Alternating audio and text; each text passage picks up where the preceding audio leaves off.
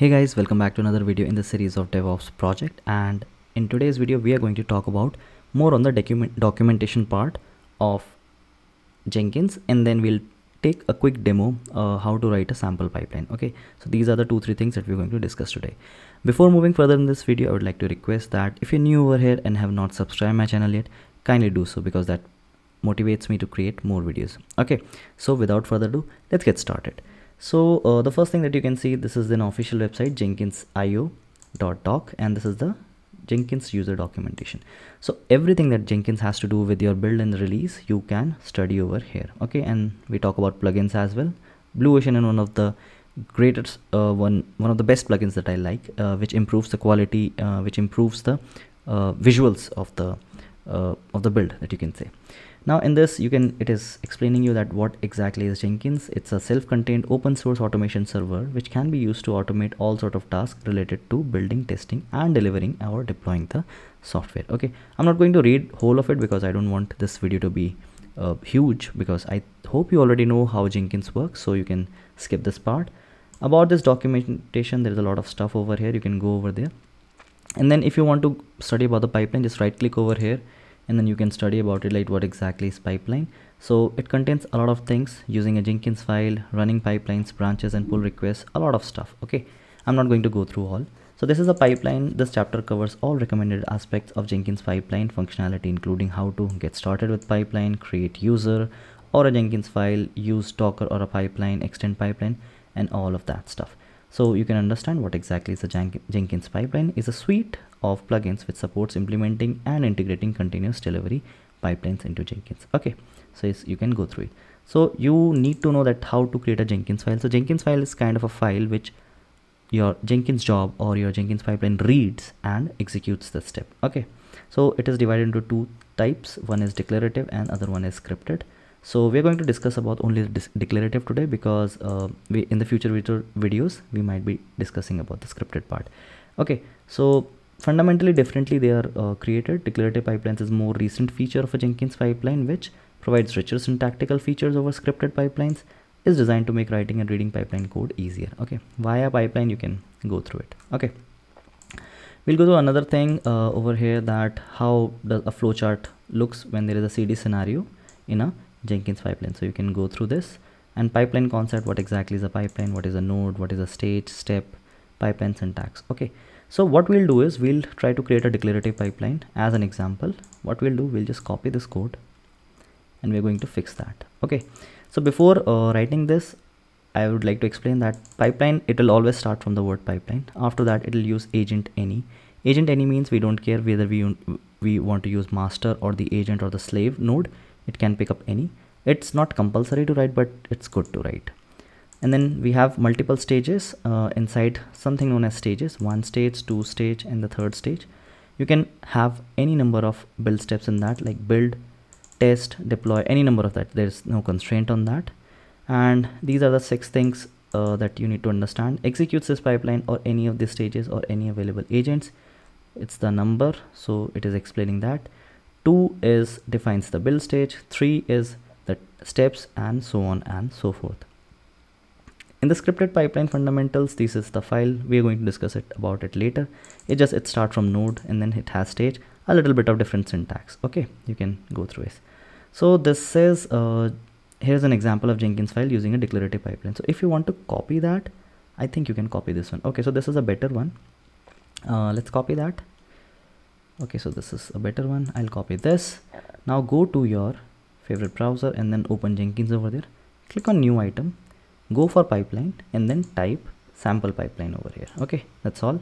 Do not select freestyle project, only select pipeline. Okay, and click on OK button and type anything over here. I'll just type sample pipeline. It's not compulsory, but it's good to write.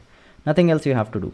Now there are 2 options to this: pipeline script, which you have to type, and pipeline script from SCM. When you type SCM is source code management. For example, you have to give the script path. So if there is a SCM, then you have to just give things over here, and then you have to connect it, and then it will happen. We'll do that as well. We'll talk more about this. So I don't want to do that. So what I just want to do, I'll just go over here, pipeline script. Now if you want to see, there are examples of it. So if you want to try a sample pipeline, it will click over here, hello world.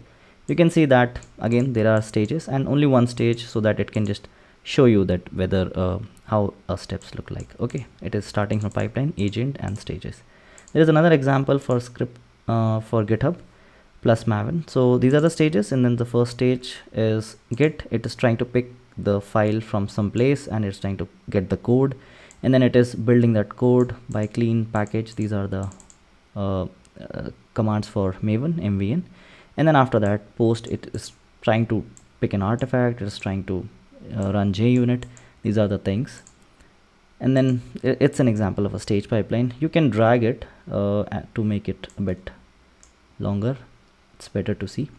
So stages over there as well, def, MVN home, stage, and stage. We are not going to do that. We just try the sample pipeline. Okay. So just delete everything over here and paste that whatever you copied. Okay. You do not need options as of now, so you can just remove this, I think, and make sure the indentation is good. Okay, so what we are doing over here is we are building something. Okay, and sh is the command that we are going to just echo the command. You can just echo the command, and then after that sh is used for shell because we are using Linux environment, so shell. Otherwise, if there is a Windows environment, you can use batch file, BAT, and others. Then there is st.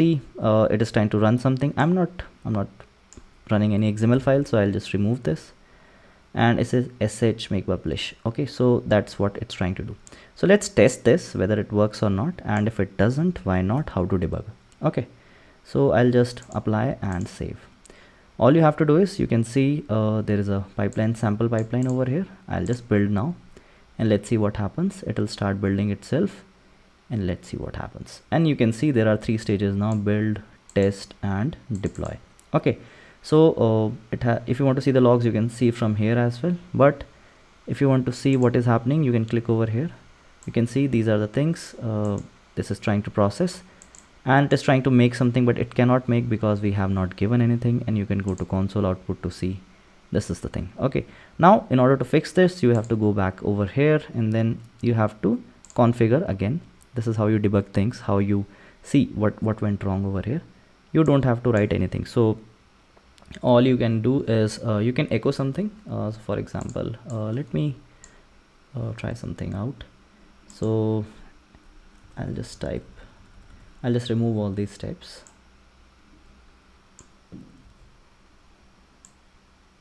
I'll just echo something, echo deploy. Let's see if this works. Echo deploy. Here I'll put echo test, and here I'll put echo build. Okay, let's see if this works. I'll just apply and save the program, and then just build now. Let's see if this works or we have done something wrong. And you can see that all the 3 things, all the 3 stages are now perfectly all right. If you go over here inside, and you can see that it has been started by logic ops lab, which is my name, and console output, if you'll go, you can see that it has echo something. It has to echo something. Okay, you can just hide and show if you want to see the whole pipeline. So this is a very basic idea of how to run a pipeline. So this is, I think you guys have understood. In the forthcoming videos, in the new videos, what we'll do is we'll try to pick the pipeline from SCM. We'll try to run them and see what happens. Okay, and do not forget to go through that documentation if you want. Otherwise, I have my channel in which I have this whole course I have given for Jenkins, and you will be able to understand everything. All right, so guys, feel free to comment your queries, feel free to comment your opinions in the comment section, and we would like to address that. So thanks guys, and I'll see you in the next one.